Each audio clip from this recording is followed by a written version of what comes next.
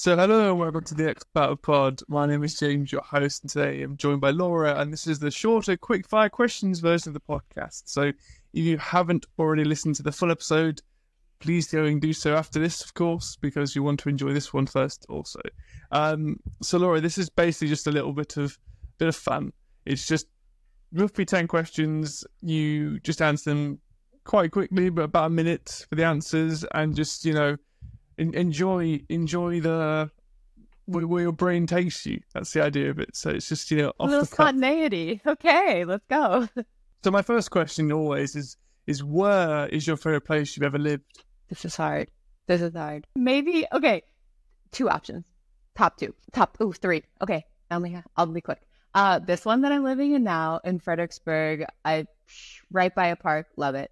Second would be I lived on the top floor of this apartment in Linnea and like the sunset every night. I think I watched it every single night on my balcony, and it was just like everything that I needed. Like little top floor living is like, I get why people are like, oh, penthouse. Like, that's nice.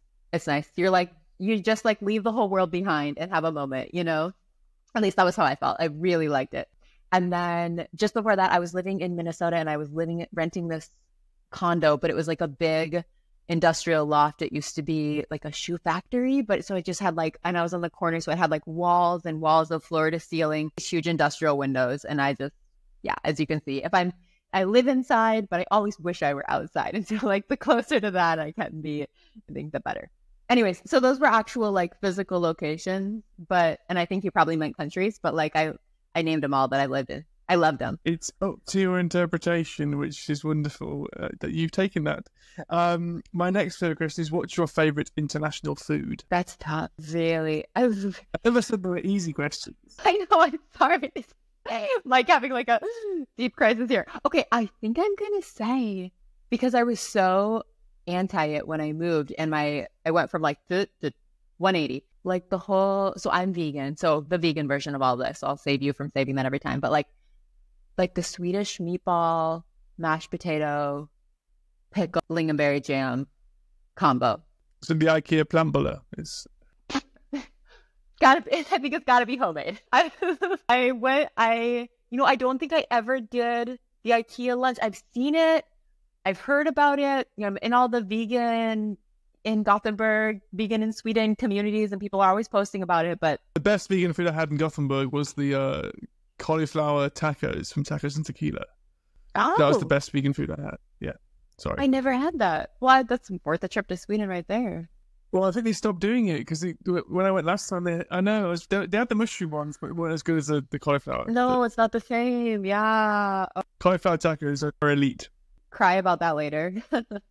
Okay, next question. I'm ready. What's your favorite international tradition? I think, wow, this is becoming very Swedish heavy, but I think I loved two things. One, I loved how in Sweden there was like a pastry for basically every day of the calendar. We were celebrating something and a pastry was involved, and it was something usually to do with like Christianity, but nobody was really quite sure. But I grew up in the US, very surrounded by Christianity. I didn't know there were so many Christian holidays until I moved to Sweden. It's ever that nobody really knew what they were about. But they were like about like a little bun with some raisins in it, or like one with some cardamom or one with... So that. And then the second one, I think like the midsummer Christmas on the Swedish calendar. It feels like they're like just the right amount of time apart, that like just is about the time that you're like, oh man, I could really use a big holiday. There's one that they're like, don't worry, we're redecorating everything and we're turning our entire like society into this holiday for an extended period of time. And then midsummer, it's like, could you eat another strawberry? I don't think so, but like, we're going to try. So those are the two. And dance like a little frog. Yeah, exactly. Also, they get like 5 days off of work for midsummer. It's like midsummer, but then like midsummer's eve, but then like, what's the after midsummer day? And then about 3 weeks later, you have 5 weeks off. So right. It's like the warm up. It's like pre-summer. Summer. Yeah. It's not the midsummer then. Yeah. I won't raise that. What's your favorite thing about living abroad? Oh, I feel like now, so I'm like, 6 years in? Is that something? I feel like I finally landed in that. I felt glimpses of this throughout my time, but now I feel like I'm like fully embodying it. that I get to expand my world so significantly that instead of feeling like, oh, I'm missing this and I'm missing this and I'm missing this, it feels like, wow, I get to experience so much from like so many different cultures. I feel like I have homes in like 3 different places. I don't yet have homes in 3 different places, but like I feel like I have a home in like 3 very different places, and I feel really connected with all of those places, and I feel like I benefit so much from the people and my experience in those places. And I think, yeah, initially it felt more like, oh, like I'm missing this and I'm missing this, and of course there are moments of that. Like my whole family's on holiday right now and I couldn't join for various reasons, but you're still missing things sometimes. But it really feels more of like, oh wow, I get to experience like these, not totally postmodernistic, just like picking the best of every culture, but more of like, oh, I get to experience so many different cultures and have them all be part of like my life in this moment. And I think that is, yeah, that's a great fit, or at least for me as a person. I don't know if it's for everybody, but it definitely is. Feels amazing. Yeah. Look at me, yeah, it forges you a little bit. Where you live somewhere, you mold slightly to that environment, and you kind of build on your previous mold, so to speak. And you have this kind of hybrid person that gets developed. What is your best homesickness remedy? So I don't think I had like fast food for like so long when I was living in the US, right? I was just like maybe an undergrad for sure, but like after that, wellness. And now like I don't think I've had a Coca-Cola since I was like 7, except for that when I was in Sweden, I was like, you know what I could really use right now?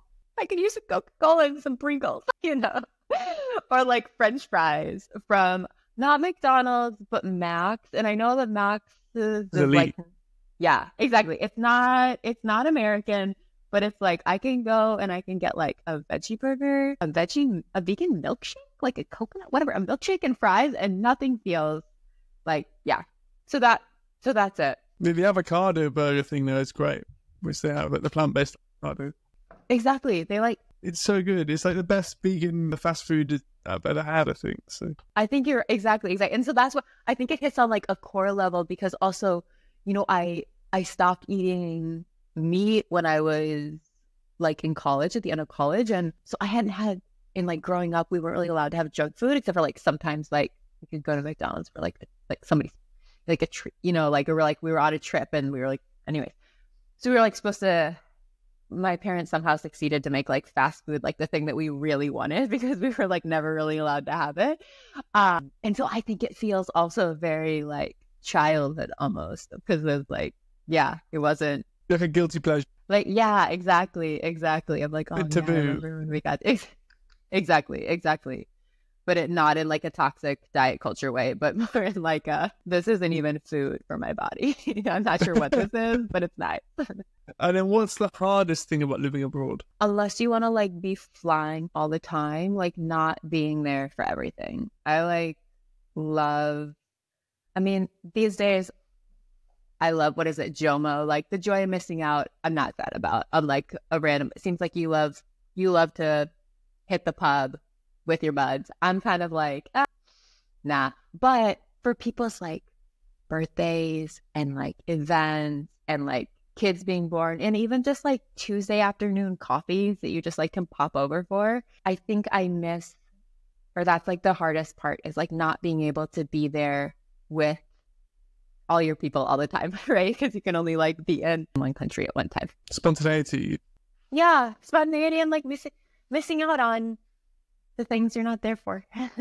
But maybe that would be whether I lived abroad or not. But definitely it feels like, especially when there's like an ocean in like a 9-hour flight, it feels a little more significant. But if you went back, you'd miss out on things you now love about your new home or your previous home. So that's the thing about expanding your life. Exactly. And so that's where I was saying I really do feel like it's expanded, but I still have that in me a little bit of like, the more people you know, the more people you miss, Have you started working on the IP for teleportation or something that might help? Exactly. Yeah. I've looked into it. I can't, for confidentiality reasons, I can't speak to it. I can't say they're not working on it. Well, fingers crossed for that one. What's the best phrase you've learned since living abroad? It doesn't have to be in the language. It can be an international phrase like someone's just said to you in passing. But what's the best phrase you've learned? Can I have a hint? Well, for me, it was log on because it was perfect word. It was the Goldilocks word for me. Yeah, that's a good one. Man, I feel like there were, especially in Sweden, there were so many. Oh my God, I'm totally blanking. Oh, I know. Okay. So it's not really an expression, but I loved, like capital L loved, in Sweden when like everyone is leaving, and you don't just say like, hey, or hey, dog. You say like, hey, hey, dog, hey, hey, hey, hey, hey, say bye like that to each other.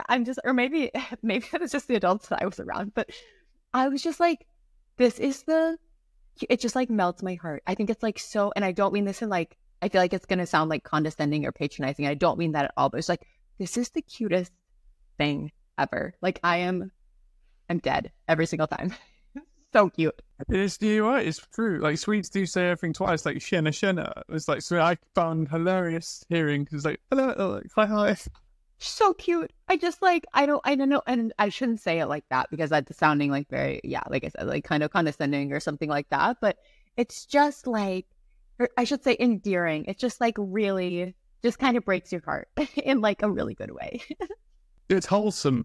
It's wholesome. It's so sweet. It feels so sweet. Yeah. What's your best way of making new friends? Yeah, since I bragged about being so great about it. Which I should say also, I left that out. I was like, I was doing all the activities, but I also feel like I had people who just like showed up and committed to including me. And that is, I don't know, I don't think that was anything I did, except for like maybe some incense that I burned or something.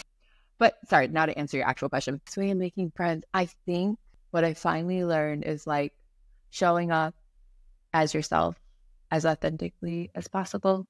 I think I made I think I was pretty authentic, but I think I also met a lot of people. And then it was only those times that I felt really, really open or really safe or really intentional about being vulnerable or being myself, and like doing the things I like to do, that I feel like I made those connections that like really stick, that really give you a lot of life, or add a lot of depth or meaning to life, or just fun, also fun. That comes, yeah.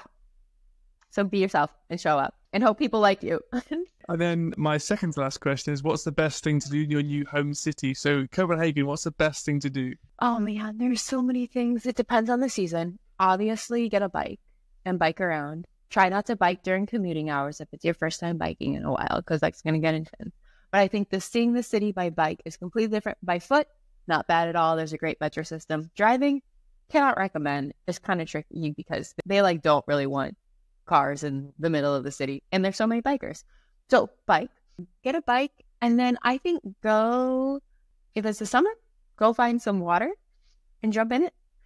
And if it's the winter or you don't really feel like swimming, you don't want to do something outdoorsy, I would say take the train or drive up to Louisiana. So it's not really right in the city, but probably like 35, 40 minutes north of the city is Louisiana, like modern art museum. And it's this beautiful, beautiful gallery that's like sitting on top of a hill on a cliff that's overlooking the sea. You can see Sweden from there. And it's just like, it's gorgeous. Even if you don't like art, it's just like so serene and so beautiful, and architecturally very interesting. Those are my two recommendations. Has that inspired the Louisiana in America as well then? I think different. I think there were different Louisas, women named Louisa who were inspiring it. Yeah. But there's a story on how it got its name, but we'll save that for another time. Wonderful. And then my last question is, what's your best expat life hack? Oh, take really good care of yourself. Yeah. I think that do you want me to add some more words to that? No, I think you can. That minimalism is good. Yeah, good. The first time I answered a question concisely. There we go. Wonderful. Well, thank you, Laura. I really appreciate your time, and you're living in extra time right now. What we thought we would be doing, but so thank you for for sharing everything, your time, your thoughts, your energy, your passion for what you do and where you've lived. It's really infectious. I really enjoyed, getting to know you on that deeper level of your journey. And thank you. And I hope everyone listening has also shared that same enjoyment that I've had. So wonderful. And hopefully we'll see you all next time for the Expat Pod.